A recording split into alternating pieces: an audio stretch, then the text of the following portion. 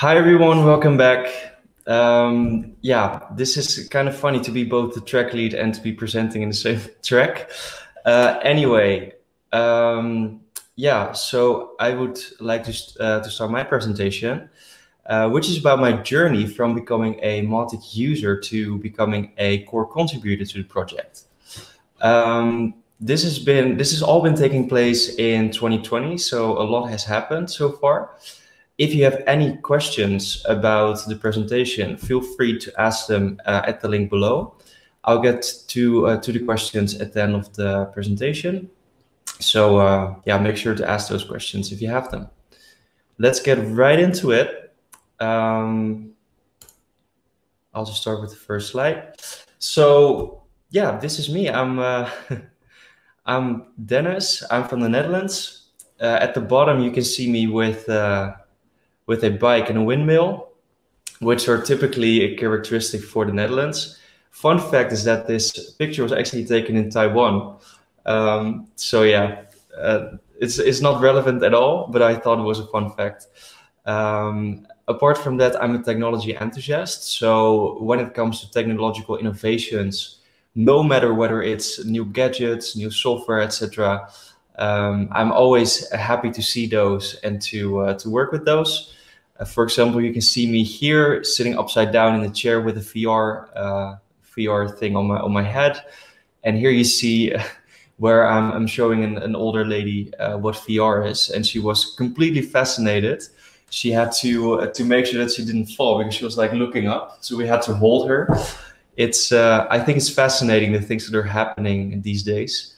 And I try to combine that technological enthusiasm with entrepreneurship.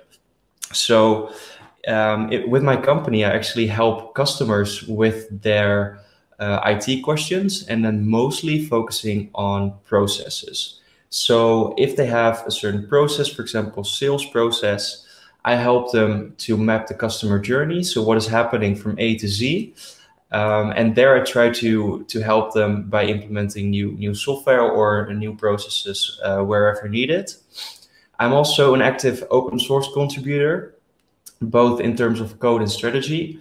I've been programming since I was 12, so it's for quite a while. And I think in the last few years, I've professionalized a lot in terms of writing good quality code, to work with best standards, etc. In terms of strategy, I'm doing that partly in my contributions for Mautic, for example, by joining the leadership team and the product team. And I very much enjoy working in a collaborative environment where we actually find what is best for the product and how to move forward. Yeah, so that's actually how I ended up with Mautic as well, because of my passion for technology and open source. Yeah, that's it about me in a nutshell. What I'll cover today is the first moment when I joined Mautic, which was, I think it was the end of 2019. Then I became a core contributor to the product, and yeah, I've been here for around a year now. So I also want to give you a bit of an insight into what's next, both for me and in terms of Mautic, the things that I'm looking forward to. So I'll start with joining the community for the first time, because this was quite an interesting moment for me. The way how I got in touch with Mautic was because I am volunteering for a foundation, which is called High Five Foundation. It's an organization in the Netherlands that organizes 5 events per year for children who live below the poverty line. So those children aren't able to go to the zoo, to the cinema, to do all these kind of events because their parents simply don't have the money for it. And it's very rewarding and energizing to work with a passionate team to make that happen and to actually make those children happy. That's just fantastic to do. As you can see here, there's quite a lot of children, and the number has only been increasing, which in terms of society, of course, is not a good thing. But it's great to see so much enthusiasm and energy from the children that you get back. So as you can imagine, there's some logistical challenges as well. The more children you work with, the more difficult it becomes to manage everything. that goes for managing the volunteers and the participants in a computer system, because you really don't want to have manual lists with all these children. The children also get assigned to a volunteer during an event because they're all under the age of 18, so they need to be supervised. And that's a challenge in itself, because you want to make sure that everything runs smoothly, that the children have a great day, and that the volunteers know what to do.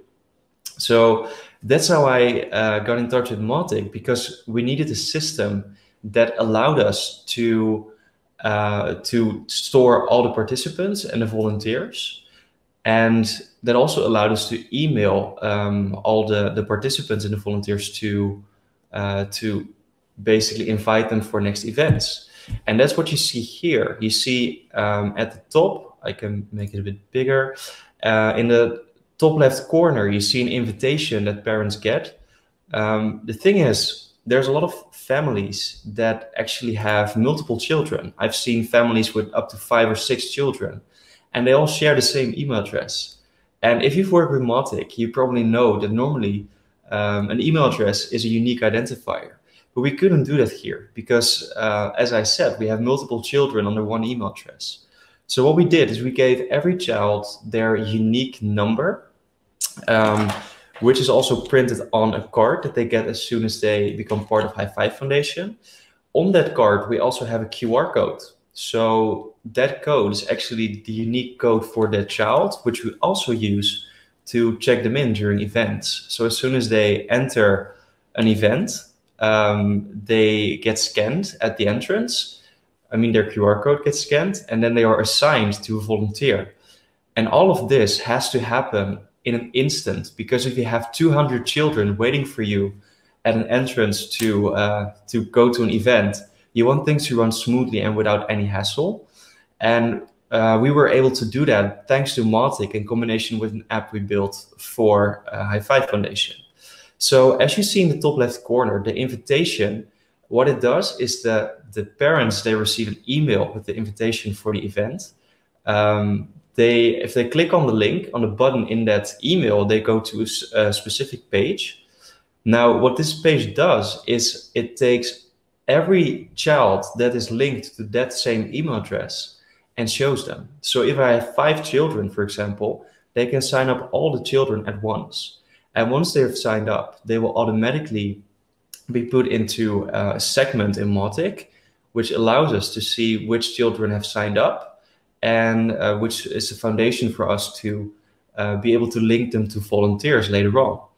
So a lot of this we were able to automate thanks to Mautic, and for example, the campaign builder, and a lot of automations and triggers that are built into Mautic.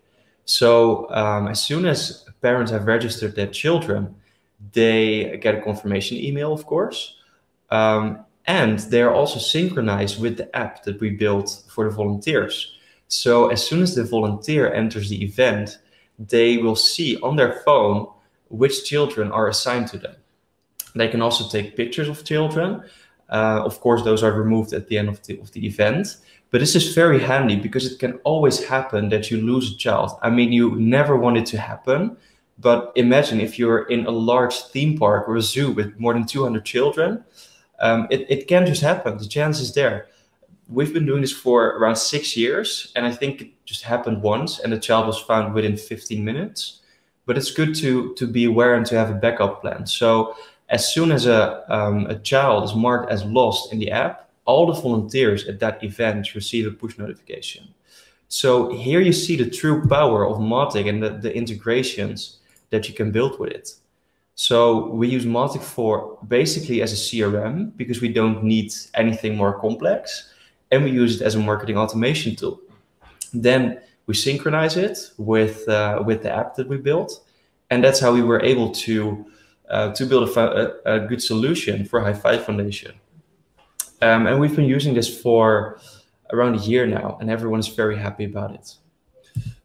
Now, your question might be, then how did you get from like a Mautic user to become a core contributor to the project? Because I've been doing quite some releases for the product in the last year, and I'll show you that in a second.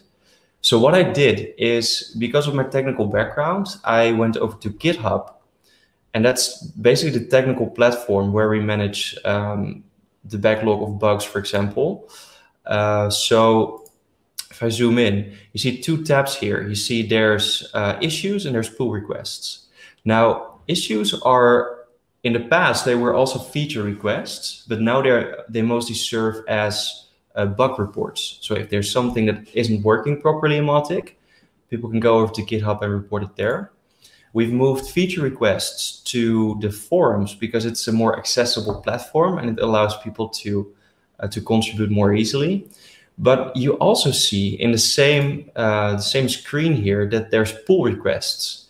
Now, a pull request is when someone, for example, contributes a new feature or a bug fix. Now, when I first came here, the amount of issues was over 900 and the amount of pull requests were over 300.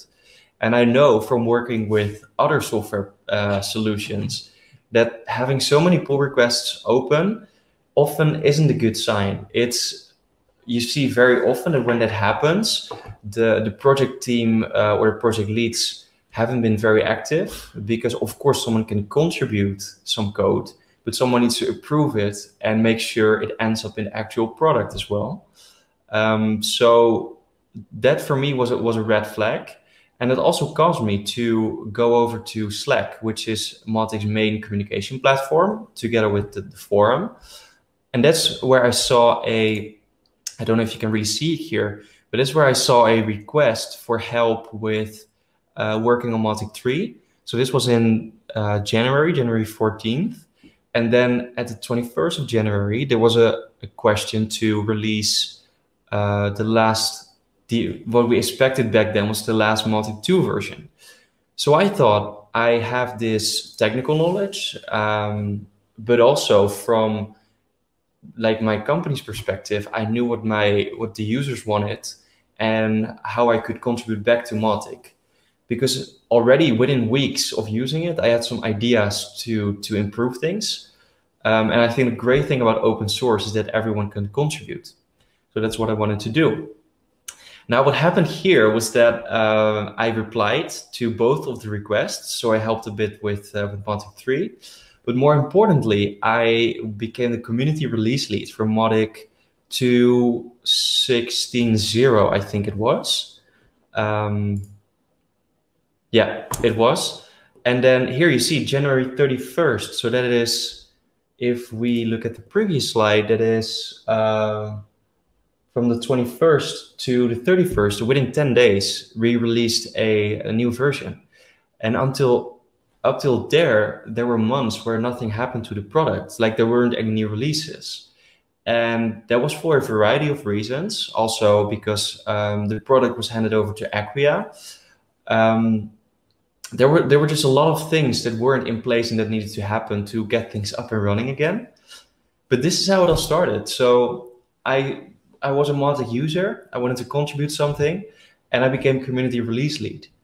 And to be honest, things got a bit out of hand.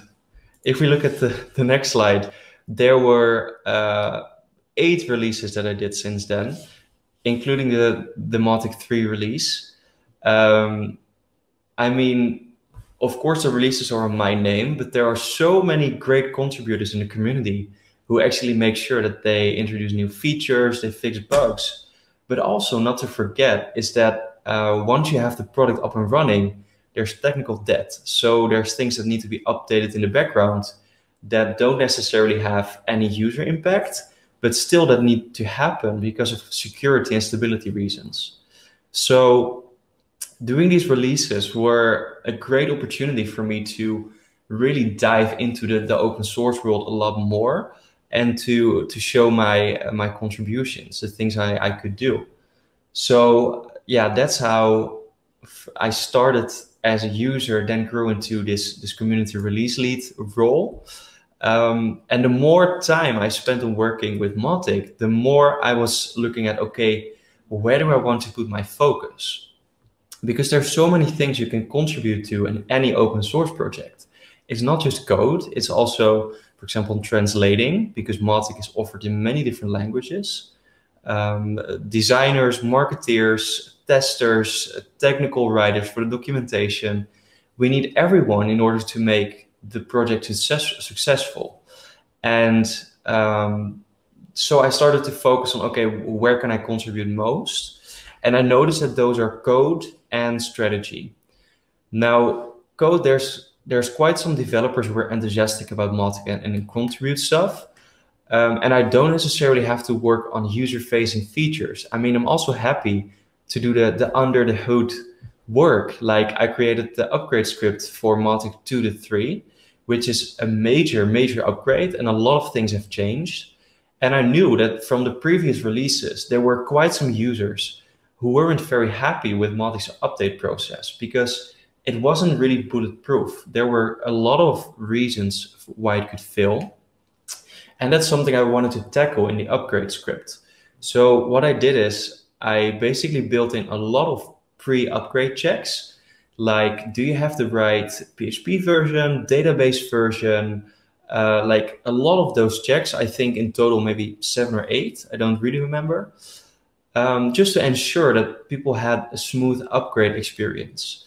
And this is typical under the hood work because it doesn't introduce any new features to the product, but it helped me to take the whole bunch of work that mostly Acquia did to get Mautic 3 out of the door, because there were a lot of under the hood upgrades there as well.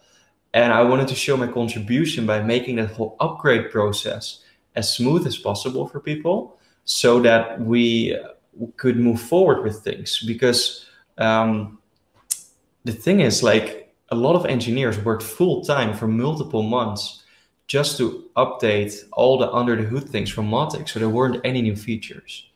So we were really working hard with a very dedicated and passionate team of people to get Mautic 3 out of the door.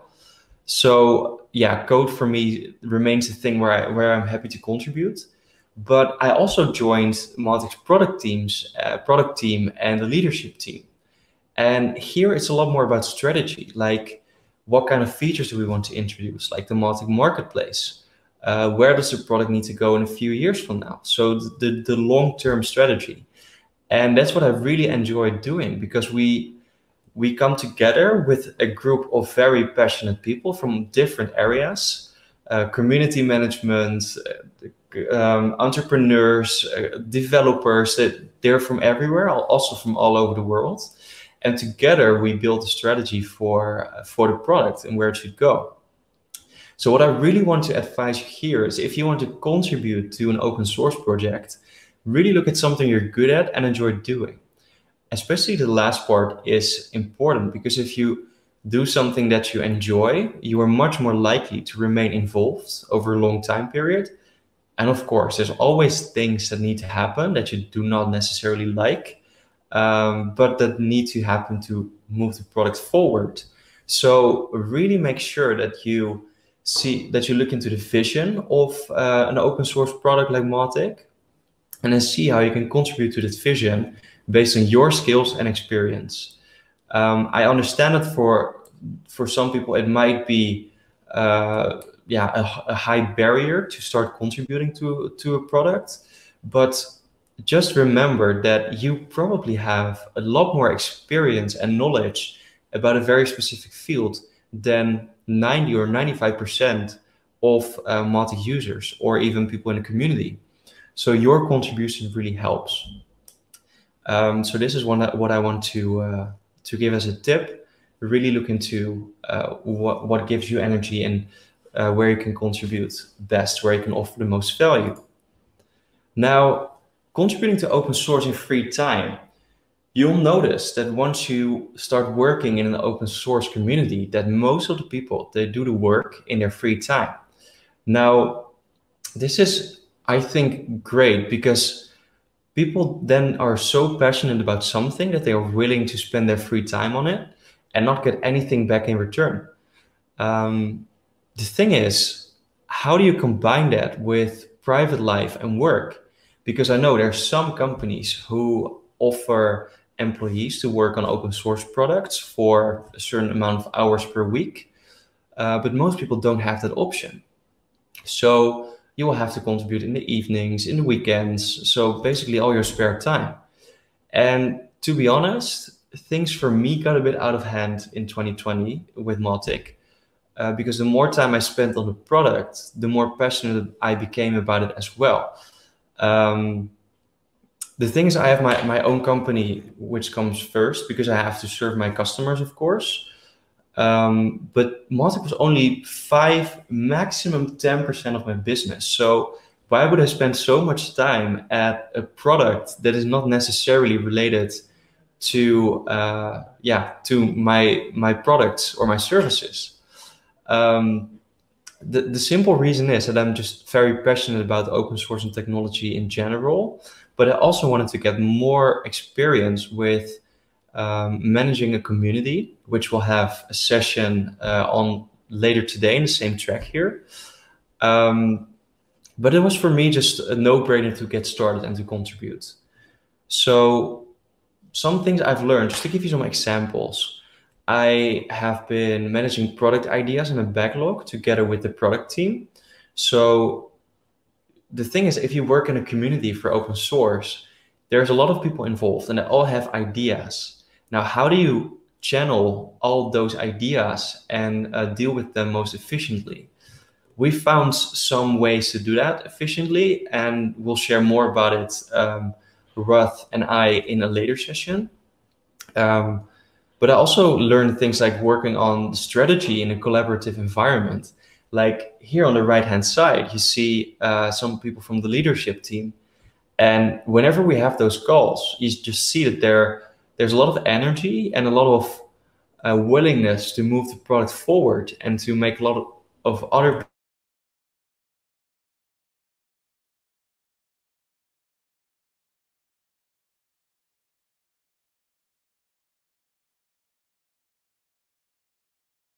always fast and quick. So in the early days also of Mautic, it was very easy to come up with new features because there's nothing yet. Just imagine it, just compare it to building a house, for example. If you have nothing, it's much easier to get started and to build a foundation and then build on top of it than that you have to, for example, fix the existing foundation of a house. So that's where technical debt and legacy come in. And I really did not expect so much time to go into managing all this legacy and to make sure that Mautic just keeps running as it does. So here we're not even talking about new features, but just to keep the product running and to let it conform to daily standards. I mean, an example is just that Mautic needs to be responsive, for example. There's a lot of devices out there, and browsers change basically on a weekly basis. There's just so much happening in the industry that it takes a lot of time to keep up with all those developments, apart from the features that you want to introduce. So I was spending a lot of time in my weekends and evenings to work on Mautic. And sometimes it was even interfering with my normal work, because at some point we just came up with deadlines. You saw it, there were releases. They had to get out there because we wanted to actually keep up with the promises, because we say we released on a certain date, we need to do it. So it becomes even more difficult if your company or your work isn't necessarily related to the product. So Mautic in this sense. For me, like I said, it was only 5, maybe 10% of the product. So I gotta admit, it's been difficult sometimes, but I got a lot of positive feedback from the community as well, and I see a lot of interaction, and the community is really starting to flourish, and that's what makes me really happy and gives me the energy to keep contributing to Mautic.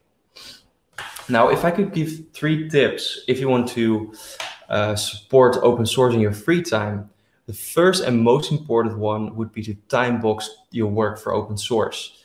Starting in Q3, I put a time limit of 80 hours on open source, and for Q4, 40 hours, because there are really things I need to get done with my own company and to keep things running there as well. And to time box things has really helped me, because I know that I spend a certain amount of hours per week on a product, and that just makes it a lot easier to not get distracted and keep working on things. So that, together with point 2, clearly defining the scope of your work, helps with that as well. So if I say, for example, okay, I'm going to work on the upgrade script from Mautic 2 to 3. It's going to take around 14 hours. Then I'll just work for 7 weeks, 2 hours a week on it.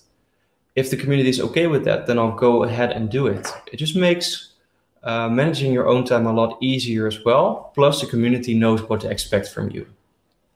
Now, the last part I want to mention here is consider donating money if time is an issue. Now, a lot of people say that open source is free. Sure, you can download it and get started with it, but you're also responsible for managing it yourself. Like if you install Mautic, you are responsible for doing updates and making sure that it keeps running stable for your customers. So there's basically 2 things you can do here if time really is an issue for you. One is that you can actually work with a commercial company that offers Mautic. There's plenty of them out there, and they'll make sure that everything keeps running, that you can send emails, that they do the updates. And at the same time, they very often contribute back to Mautic as a product as well. So that way, you can use Mautic. You don't have to put any time into contributing, but because of your financial relationship that you have with the partner, they'll make sure to contribute back to the product. And make sure to ask them for that as well. Like before you start working with them, ask them if they contribute back to the open source community. Second option here is to donate money directly into Mautic funds, which is possible nowadays via, I think, GitHub and Open Collective. Now, these are great platforms to donate money if you want to. And that way you will ensure that, that for the future, there will be more contributions. There will be events like this one, MautiCon, because all of those are mostly paid with that money, also from some larger sponsors. So those are the 3 tips I would like to give you for if you want to support open source in your free time. Now, another thing I came across was that I was getting questions from people directly to help them with setting up Mautic, etc. Even though people appreciate your knowledge and experience a lot, it's difficult for me to keep up with those questions, because at some point my Slack was just exploding together with direct messages on the forums. And what really helped for me is to try and move all those conversations to the forums, because it's a public way of communicating. Everyone can jump in there. Plus, everything is indexed by search engines like Google. So if someone uses certain keywords, they'll very likely end up at the forum and find a solution that someone else came up with already. So what really helped for me was to direct those questions, if I got them, to the forums or to open communities, because otherwise you become sort of a support desk, which is not fair to expect, in my opinion, from open source contributors. So it's always better to move that to a public forum, for example. Now, there are some pros and cons to being able to code in open source. Of course, you can help the product to move forward. Like I created Mautic's upgrade script for Mautic 3. It also makes reviewing other people's work easier because you know what's happening behind the scenes. But the downside for me was that I also started to feel responsible to fix certain critical bugs, because you see them coming up after you did a release, and then you're like, oh no, this is really an ugly bug and we need to fix it. And then if nobody has the time to work on it, I'm very tempted to jump into it and to start working on it. It also might introduce technical bias, because you know how the product works behind the scenes, like what's happening technically, and that might bias the discussions you have in the community. So a normal user who doesn't have the technical knowledge will be much closer to what is actually needed for users. So I think that's something that a community needs to make sure is that you have a good balance between those people. But I gotta admit that sometimes it's a bit hard to zoom out for me, coming from this code perspective. But it's, I mean, we're all learning, we're all sharing experiences, we're in a collaborative environment. So it's something you learn to work with. So to wrap things up and to look forward, like what's going to happen in the coming weeks or months in regards to my contributions, is to bring my contributions more in line with my dependency on Mautic, which is currently quite low. Like I mentioned, 5 to maximum 10% of my business has to do with Mautic. And it's really not worth that much of my time to contribute so much to the product. I mean, I love doing it. I get a lot of energy from it, but the business needs to run as well. And that's just something I need to focus on in the coming months. I'll still be around, just a bit less, more on a strategic level, I think, less in the code. I'll be reviewing code from others, which I hope will help to move the community and move forward. And I really want to make sure that we lower the barrier for new contributors to step up. So this is both for, this is true for developers, for marketeers, for translators, for all those people to actually jump in and help make Mautic even more awesome. Because we've seen a steady increase in community contributions, which we'll also share in the session I have with Ruth later today. So yeah, to summarize, I think my year with Mautic has been incredible. It's just great to see the product moving forward so much again. And I'm very excited for what's going to happen in the coming months with the product. So yeah, I would really like to thank you for listening to my story. I hope it helped you in some way. And if you're considering to contribute, then sure, make sure to reach out. I think we have a dedicated place for this in the event platform. So make sure to make yourself heard. And a lot of people will be more than happy to welcome you to the community.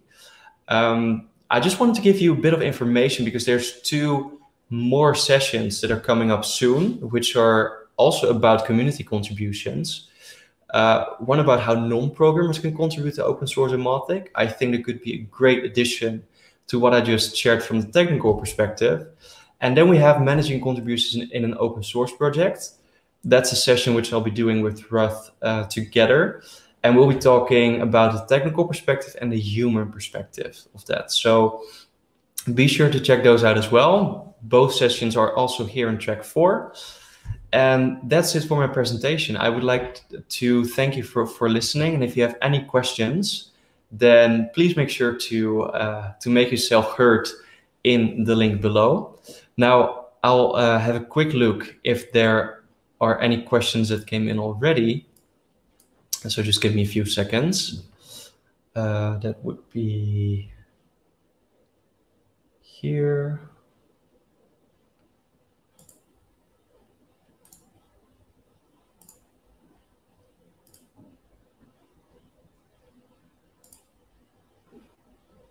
I got a question from John who's saying, have you considered working for Acquia?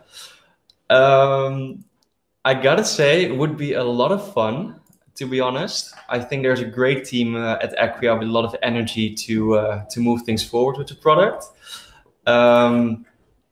However, I gotta say that my focus currently is on my own company, which I very much enjoy doing. I have great customers as well. So maybe in the future, who knows? I mean, it's been a pleasure to work with you, John, personally as well. And with the other people at Acquia and everyone else in the community. So yeah, who knows? Maybe in the future. So as I don't see any other questions, I would like to wrap things up here, unless someone else has a question. And we're gonna have a break soon. I think it's gonna be starting now actually, and then it will be for around an hour. So if you have any questions, you can always feel free to reach out to me in the event platform, or also on Twitter or Mautic Slack. Just look up Dennis Ameling and you'll be able to find me. So once again, thank you very much for listening to my presentation. And I hope to see you in other sessions today. There's a lot of exciting things coming up in track 4. So be sure to check it out. And I wish everyone a very, very exciting rest of MautiCon.